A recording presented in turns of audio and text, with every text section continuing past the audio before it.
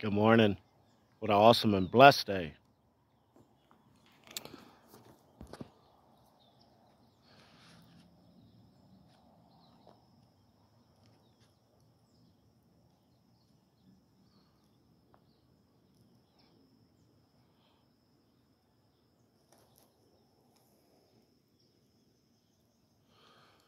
So listening to the Lord as I walked over here this morning, He had me come over here. And He wanted me to talk to you about the arena of life.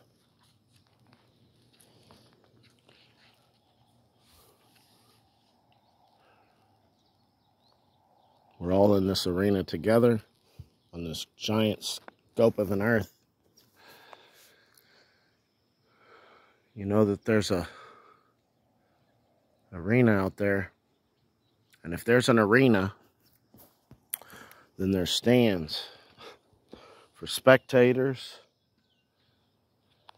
There's usually someone out selling some stuff. There's usually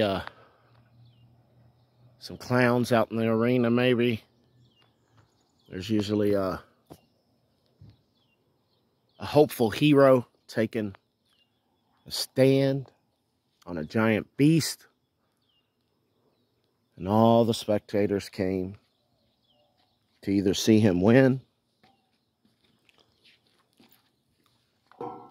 or to lose. See, some spectators come to cheer on the victor, and some come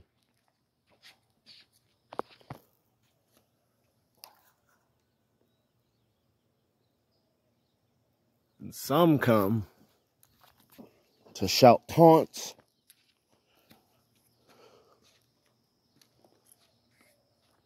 and to laugh and joke at the misfortunes and mishaps of those who dare to have enough zeal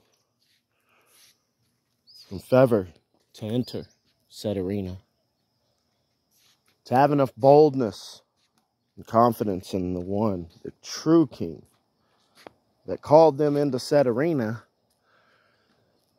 that no matter how many are in the stands, they know that the true fight has nothing to do with them, has nothing to do with the beast, has nothing to even do with the arena. It has to do with yourself. See, for those that enter into the arena who have enough gall and gusto and fearlessness, confidence to jump into said arena, to take that stand, to be seen by all, to even be hoped upon,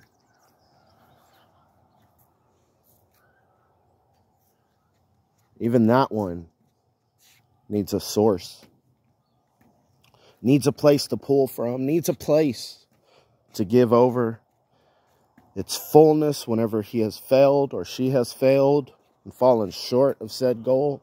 When that beast in that arena drags them all around and the clown doesn't come fast enough, when the whole audience of the arena stands up and shouts and laughs,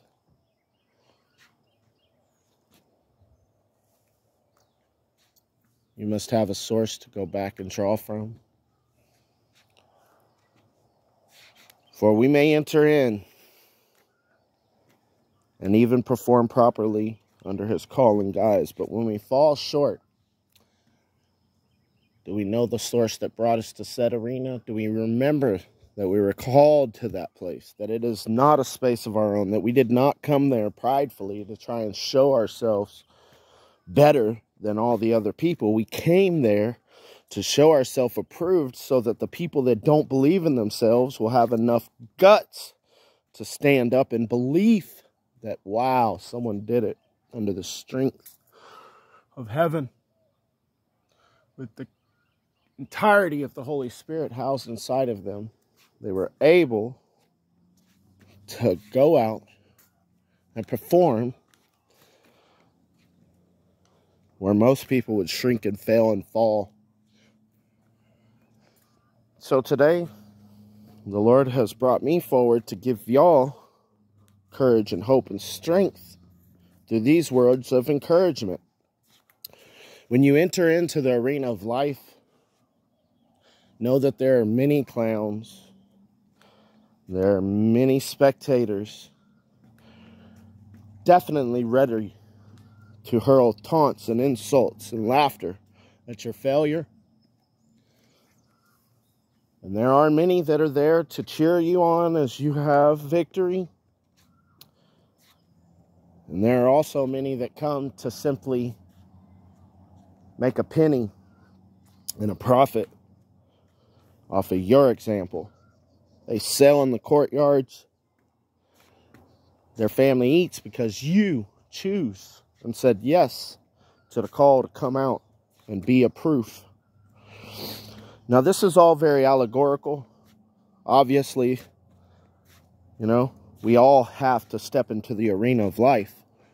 But know that the arena of life is exactly the same as this arena. Just know that this arena, it's all false. What we see here and what we expel here has eternity. And it has eternal ramifications and ripples. For we do not wrestle against flesh and blood, but against powers in high places and darkness, against all manner and kind of things that set itself up against the power of God. And we stand against that today in Jesus' name with the power of his Holy Spirit. We shall not shrink in fear. We will have confidence in the arena of life. For we know we did not come here alone. We know that we are not our own. And we know that we are called into the arena, that you shall surely be with us, whether failure or victory. You are the king. You get the glory. You get the victory, for it is already yours and ours. We simply must act when you say go into said arena. Give of ourselves, regardless of the outcome. For in the end, we all shall gain victory through you. If you have not already figured that out, it is available to you today. Sweet victory in Christ Jesus. So know that all those individuals on the stands, all the ones that are shouting and taunting and laughing and know they're truly on your side, even if they don't know it. Because of them, you have purpose. You have a reason to go to said arena. They even help build the arena. But know even that the arena, the stands, and the people in them, even the enemies, even that bull that you're riding around out there, those stallions, those sheep that our kids run around, even the beast are the Lord's. Yeah, all of it's his. All of this space is manufactured for us to learn, to grow closer to him, to have practice, to be able to go forward and live in the capacity he called us. So I ask today, will you step into the arena? Will you step in with confidence and boldness? Even though you have fear, even though you're shaking and your knees are trembling, will you step out in confidence and courage in the truth that he has called you and say, yes, I will step into the arena of life? Whether I fall flat on my face, whether that beast bucks me off, whether the whole crowd taunts and laughs at me, I know that the Lord has called me here because I am here. And so I will give forth my best effort. And not because I want any glory. That is vanity. Because all honor and glory and praise go to the King through his Son, Jesus Christ. And we stand on that truth today. And because of that, we go into the arena. And we give of our whole self, our whole heart, our best. And we know that we do not give it for the spectators, but for the one watching, the one that's living inside of us, for the whole host of heaven.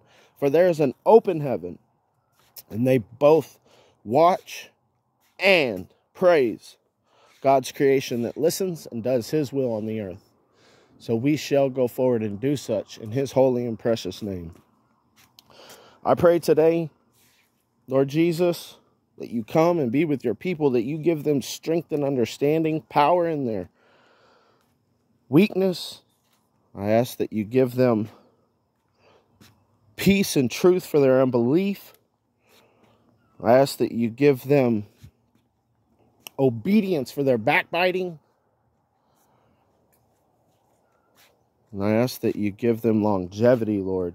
Longevity in your word, and your calling, and your will. And I ask for your help. I ask for your people to come in.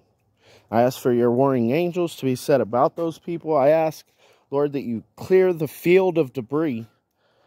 And I ask, Lord Jesus, that all stumbling blocks start to measure up and be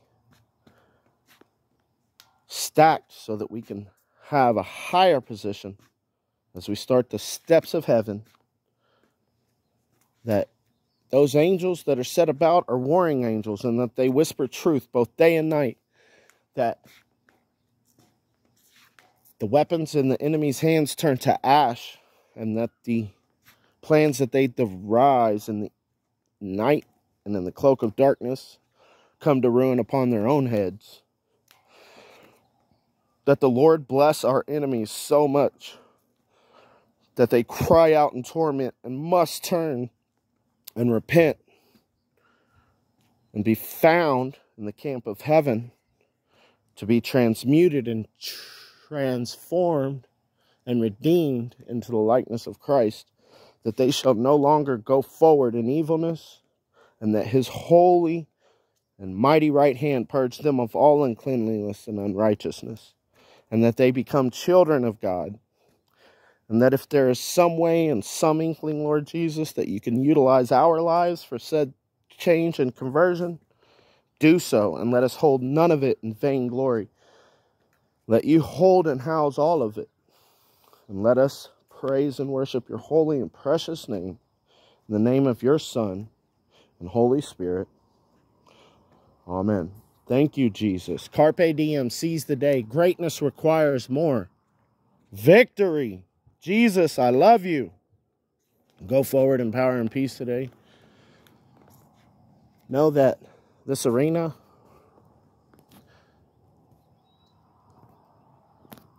it is the Lord's.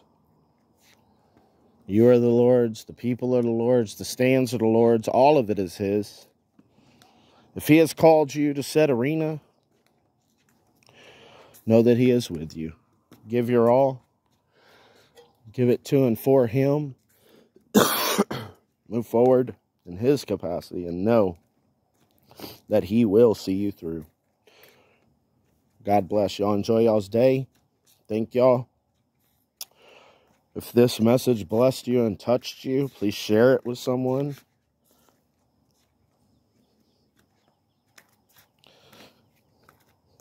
Go forward in peace and truth and the power of the Holy Spirit today. In Jesus' name, amen.